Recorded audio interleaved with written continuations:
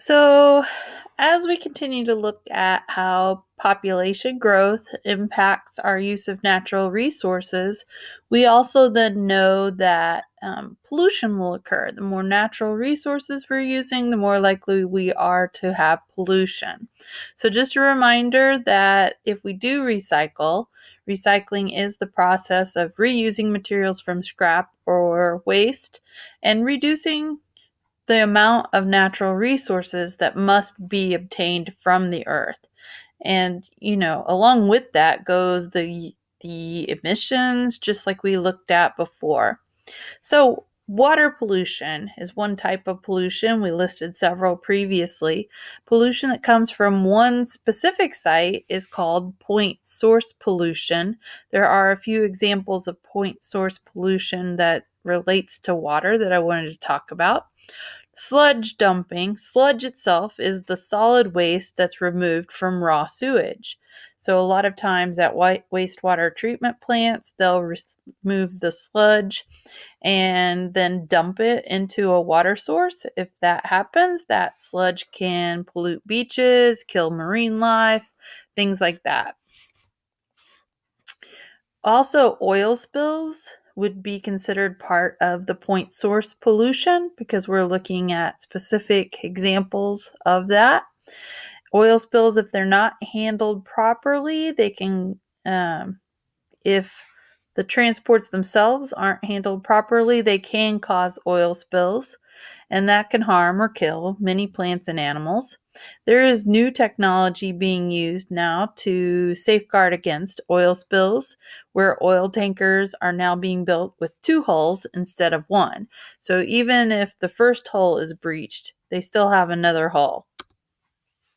Non-point source pollution, we said, comes from many sources rather than from a single site.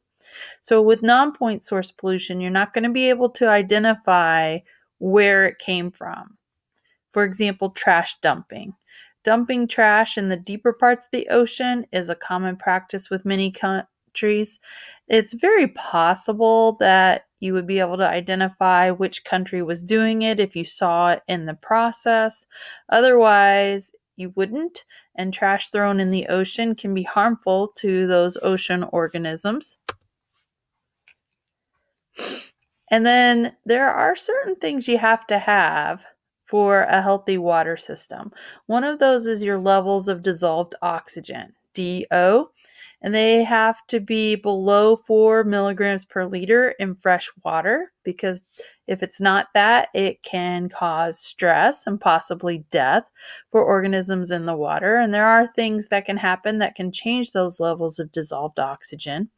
Nitrates are naturally occurring compounds of nitrogen and oxygen, but if you have elevated nitrate levels in the water, that can also be harmful to organisms.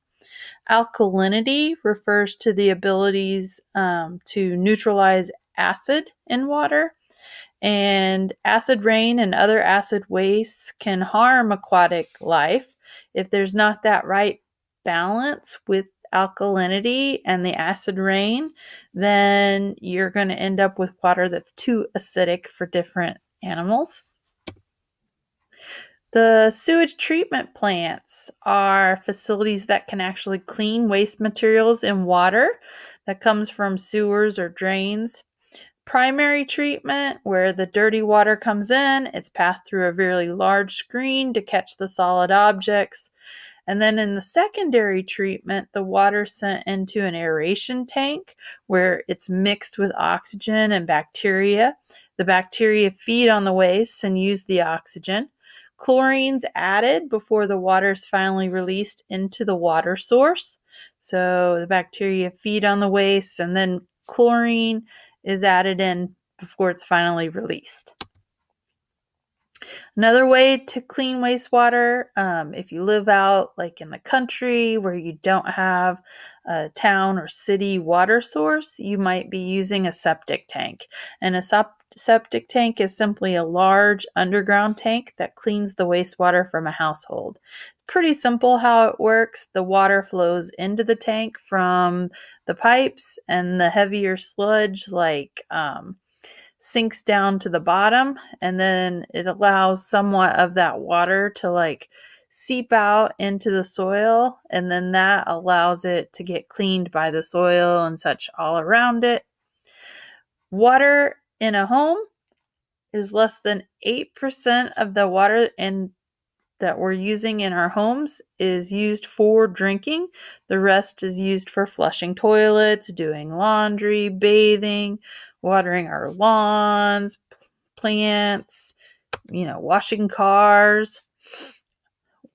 Overall, where the water goes, about 19% of the water used in the world is used for industrial purposes, and water is used to manufacture goods, cool power stations, clean industrial products, extract mineral, and generate energy for factories. Many people are going to save. Remember that conservation, using only what you need, trying to make it last longer. Many people save water by installing low-flow shower heads, low-flow flush toilets. Those are kinds of things that are going to use less water. Also, some people plant only native plants in their yards because they don't need the extra watering that other plants need. Your behavior can also help you conserve water. Take shorter showers, avoid running the water while you're brushing your teeth.